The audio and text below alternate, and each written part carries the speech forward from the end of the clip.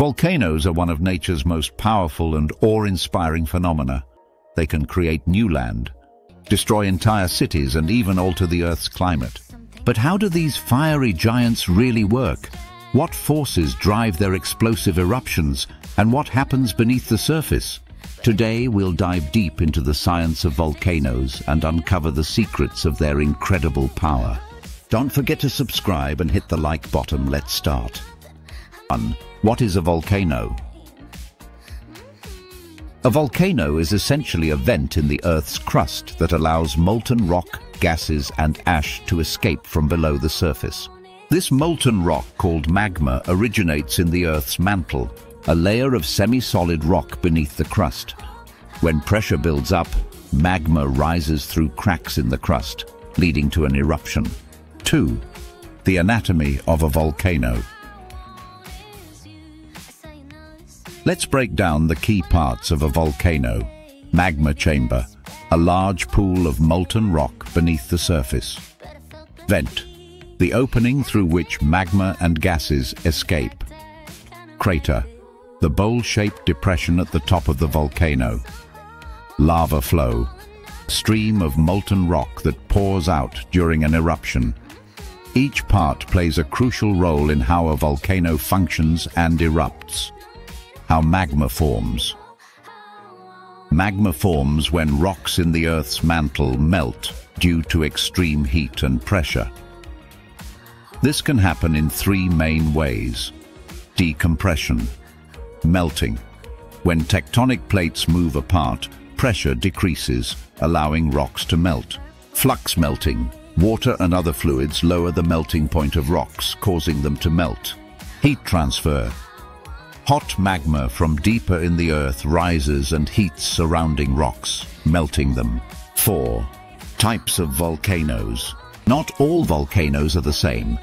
They come in different shapes and sizes depending on how they erupt. Shield volcanoes. Broad, gently sloping volcanoes formed by slow, steady lava flows. Stratovolcanoes. Tall, steep volcanoes built up by layers of lava, ash, and rock. Cinder cone volcanoes. Small, steep-sided volcanoes formed by explosive eruptions of ash and cinders.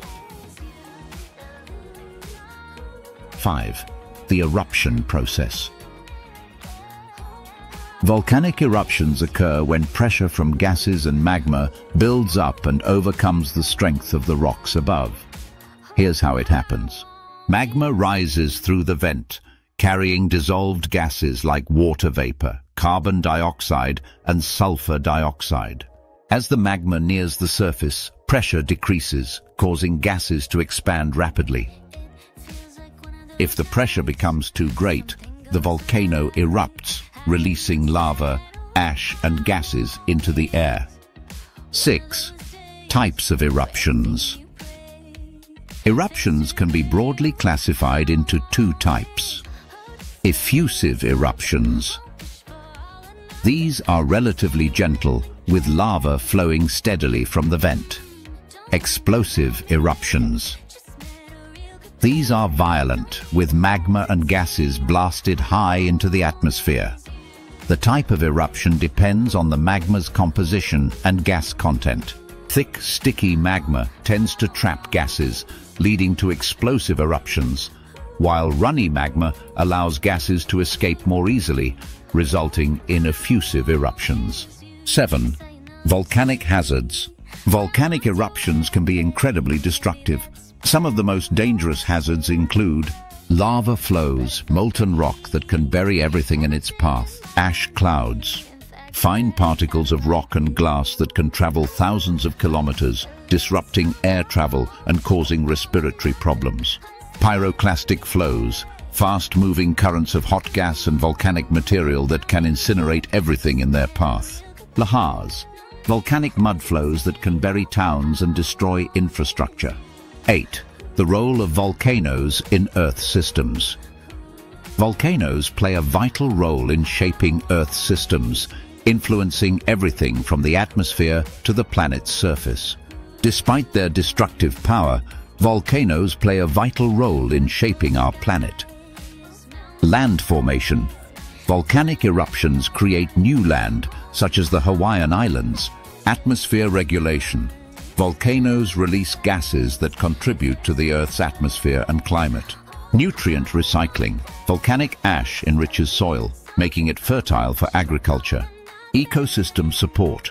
Unique ecosystems, like those around hydrothermal vents, thrive in volcanic environments. 9. Monitoring and predicting eruptions. While we can't prevent volcanic eruptions, we can monitor and predict them to save lives. Scientists use tools like seismographs to detect earthquakes caused by moving magma, gas sensors to measure changes in gas emissions, satellite imagery to track ground deformation and thermal activity. These tools help provide early warnings and reduce the impact of eruptions.